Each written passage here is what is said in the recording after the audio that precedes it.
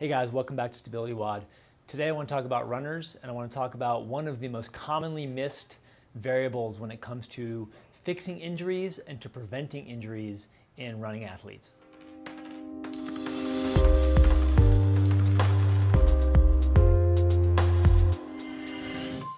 So runners are unique athletes. These are athletes that do repetitive movement over long distances.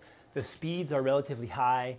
The impact forces are relatively high, and so there are lots of opportunities for running athletes to get into trouble. Even with subtle biomechanical inefficiencies, subtle deviations, runners can have breakdown over the course of time because of that high repetition, because of the impact forces, and because of the volume at which runners train. I find that a lot of running issues clear up with some basic manual therapies, especially to the lumbar spine, pelvis, and sacrum, because there tends to be a lot of dysfunction there. Generally, there's some mobility issues that need to be addressed. There also are some stability issues and muscle reactivation that needs to happen. But I find that with a subset of runners, even these fixes aren't quite enough, especially as the volume gets higher. As athletes, regardless of the sport, we get stability through our senses. We get stability through our vision, through our hearing, through our sense of touch, and through our ability to feel where we are in space, just to name a few.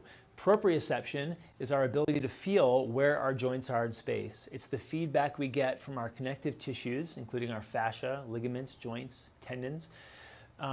Without any visual feedback, these sensors communicate with our brain to tell us where we are. Now, our vision is very important, but when we're running and playing other sports, we can't always rely on our vision alone to give us feedback because we're looking at a ball, or we're looking at the trail, or we're distracted by something else in the environment. So our spatial awareness is dependent on all this other information coming from the rest of our body.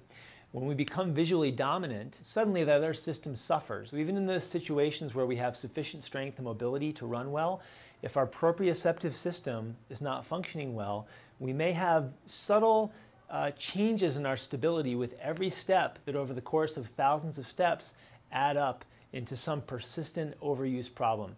So I want to show you today how you can address proprioception very easily in a very straightforward way to get you back on the road again. All right guys, here's the deal. Super easy test to figure out if your proprioception needs to be improved. So generally you can stand on one leg, you can balance, you have probably pretty good stability.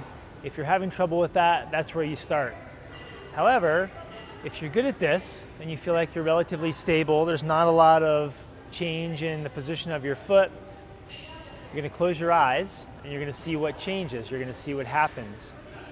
I have a little bend in my knee, so I'm in just a tiny little squat, so I'm in an active position.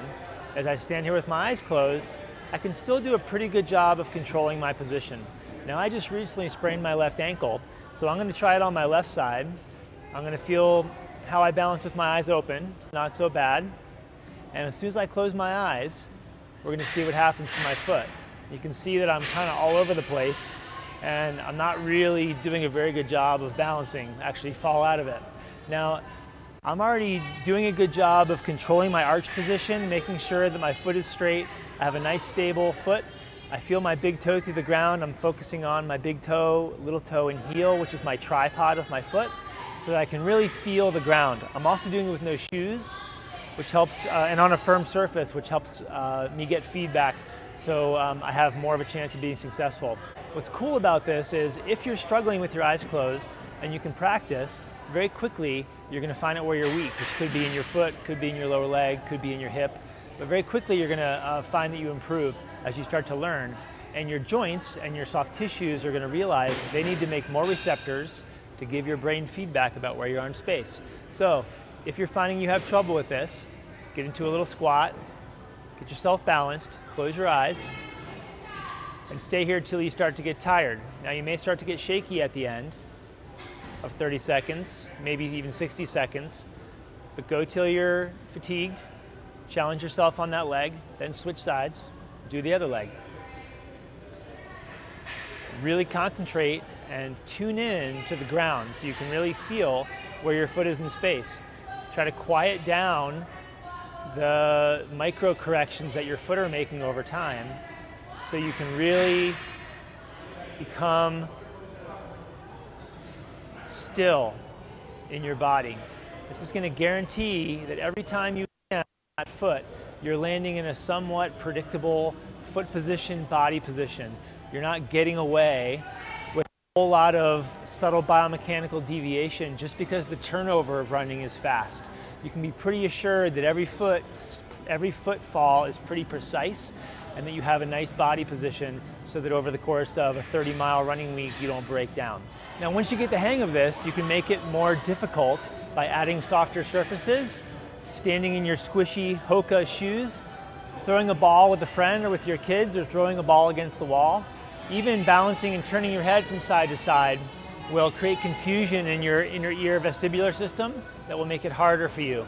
If you play a sport where there's a lot of head movement or you're following a ball, that can be really helpful. If you're trail running and you're looking around and you're following terrain where your eyes are distracted, it can also be really helpful. But as you get better at this, you can make it more dynamic. What you'll do then is you'll find your balance point, you'll close your eyes, and then you'll practice hopping to the next foot, seeing if you can balance. Start on the other foot, balance, get yourself steady, hop to the next foot, make sure you can land and balance. As you get better at this, you can practice hopping side to side, especially if you're a trail runner. Get yourself balanced, jump to the side, see if you can refine your balance point. Jump back, see if you can refine your balance point. You can continue across the floor for a number of steps until you feel like you've gained mastery over that movement. You can make the jumps bigger. And again, you can go back into your shoes. You can do it on soft, unpredictable surfaces. Tons of ways to challenge your balance ability and to improve how much you are processing your proprioceptive information with no visual feedback, just training that system. So you guys, go test your proprioception today. If you suck at it, spend a little time working on it. You're going to be surprised that in just a week or two, this starts to get better. If you've had an ankle sprain recently or some type of an injury to your lower body, know that that system will probably suffer a little bit, especially after a severe ankle sprain where you lose a lot of that ability to feel where you are in space in your foot and ankle. So important for runners. Once you've mastered this, I think you're going to appreciate how much it helps your running, especially if you're a trail runner, but know that it carries over to other sports as well, especially court sports, field sports, soccer, tennis. Huge reduction in injury risk in those sports, the more proprioceptive ability you have. Thanks for tuning in to StabilityWOD today. Please click the like button if this resonates for you. Take a second to subscribe, leave comments or questions in the space below, and I'll look forward to seeing you next week.